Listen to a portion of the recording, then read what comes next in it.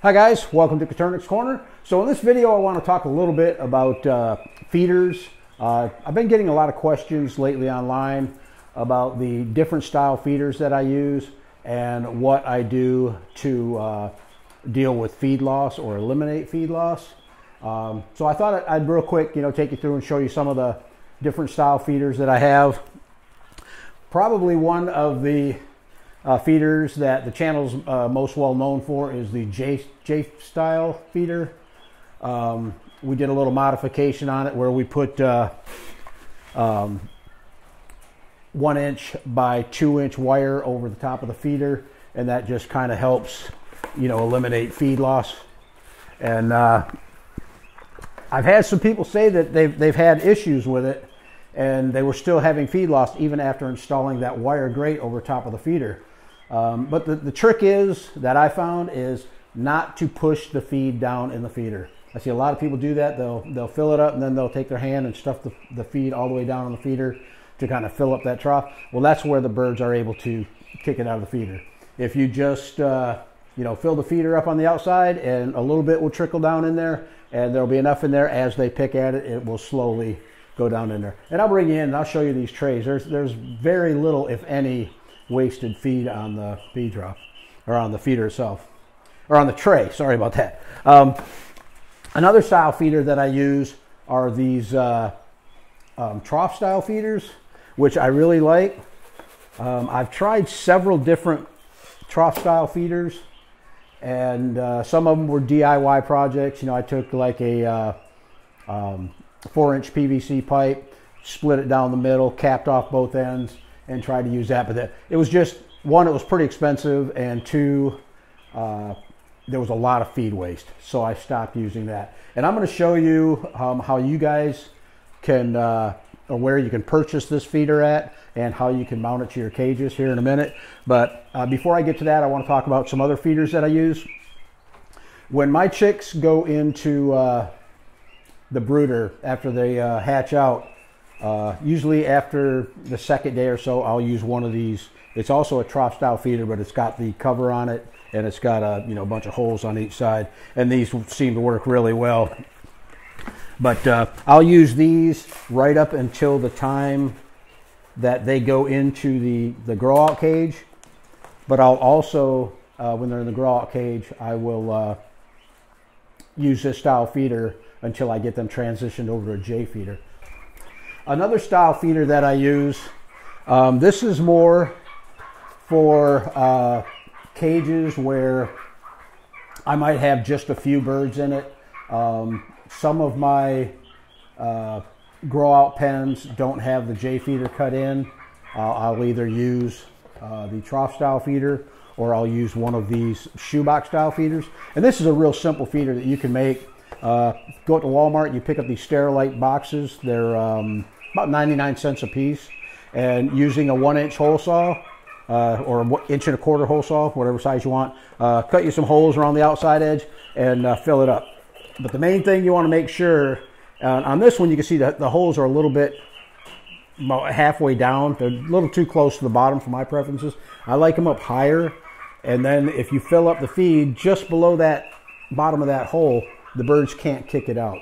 So I use these feeders in some outside cages. I also use them on some of my cages where I might be isolating a pair or something like that.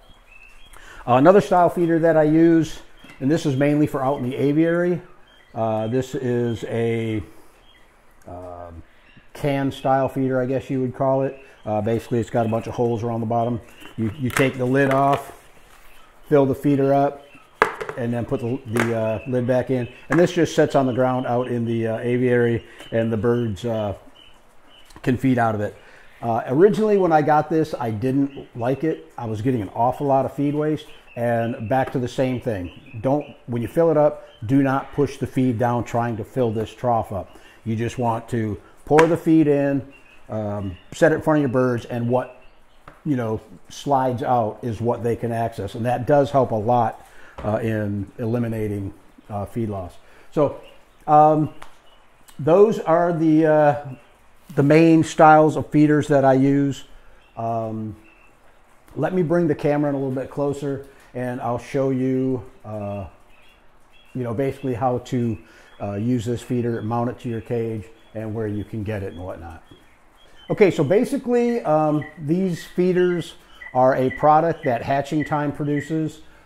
These are the feeders that they use on their plastic Hatching Time cages, but I found that they work very well and are easily adaptable to the style cages that I build. And basically all you need to do when you purchase them, you'll get the trough. Sorry about that. You'll get the trough itself. These are 36-inch long troughs, but they're available in 12-inch long, 24-inch long, or 36. The 12-inch is going to cost you about $9 per feeder. The 24 is going to cost you around $15, and the 36 are closer to $20. You'll get these little green plastic strips that just snap onto the back side of the feeder, and there are arrows on there showing you which way it mounts. Now, I don't know if that's really important when you're using it for, these cages, which way it goes on. I haven't really noticed a difference. But basically all I do is I take the feeder and I drill a hole in each end, just using a 1/4-inch drill bit. And you want to keep it as close to, not as close to the edge. You'll notice on this green thing, it's got like a little notch. You want to keep it in that area of the notch.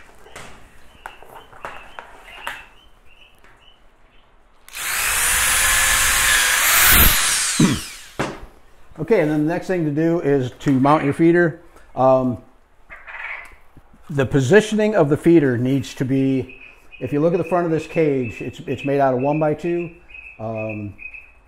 This is 2 inches up to the bottom of the door area right there. So you want to keep that trough even, the top of the trough even with the top of the 2-inch wire. So it's going to be 2 inches up from the floor of the cage. It'll be 2 inches up to the top of the feeder itself, the trough. And then just using regular zip ties, just stick it through that wire that's at 2 inches and through your hole, and zip tie it in place.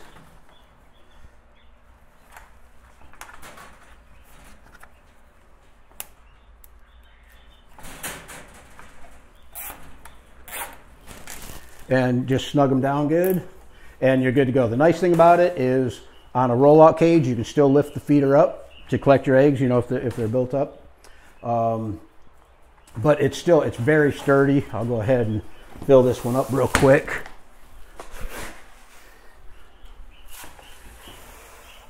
It's very sturdy. It'll hold. You can fill it right at the top with food. It's not going to go anywhere. It's not resting on the egg rollout. The zip ties actually hold it up high enough and tight enough up against the cage wire that it is basically self-supported. But they work really good. You won't have any issues with loss.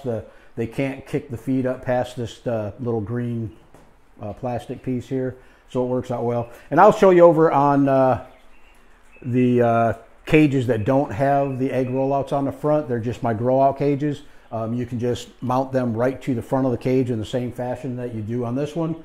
And guys, to me, this is probably the best investment that I've made for my DIY cages. I love the idea that I can have the feeder outside of the cage. I don't need to open up every single door to get in and feed the birds. I can just feed them from outside. They have no problems, figuring out how to stick their head through the wire and access the feeder. Okay, so you can see this is one of my grow out cages. Does not have the egg rollout on it, and the feeder mounts to it just like it would on the rollout cages, and it's pretty stout. Just one zip tie on each end, and it holds the feeder good and tight. I imagine if you wanted, you could put a zip tie in the middle, but there's no really need to do that. And you might think, well, how do I get the feeder off, to clean the feeder out? Basically what I do, if I get like a bunch of dust buildup in the feeder itself, I'll just take my shop vac and vacuum it out, and then take a damp cloth and wipe it out. If I do need to take it off, it's just a matter of, cutting a couple zip ties, and the feeder comes right off, and just as easily can be mounted. Okay, and Hatching Time also has these plastic grates available, which are meant to lay on top of the feed inside the feeder, and that's supposed to help out with feed waste. But to be honest with you guys, I haven't found them necessary to use. I don't have any feed loss, as is. So I'm really happy with these Hatching Time trough feeders, and I wish I'd had thought of using these prior to installing all my J feeders. Because they work extremely well. The J feeders work great as long as you do that modification to them, but it would have been nice to have, uniform feeders throughout all my cages. So guys, that's pretty much it as far as the different types of feeders that I use and how I deal with feed waste or the lack thereof. I hope you guys found this video interesting. I hope it helps some of you out there. If you're not already subscribed to the channel, please do so. Helps me out. You can get notified of any new and upcoming videos. Thanks for joining me today, guys, and we'll see you on the next one.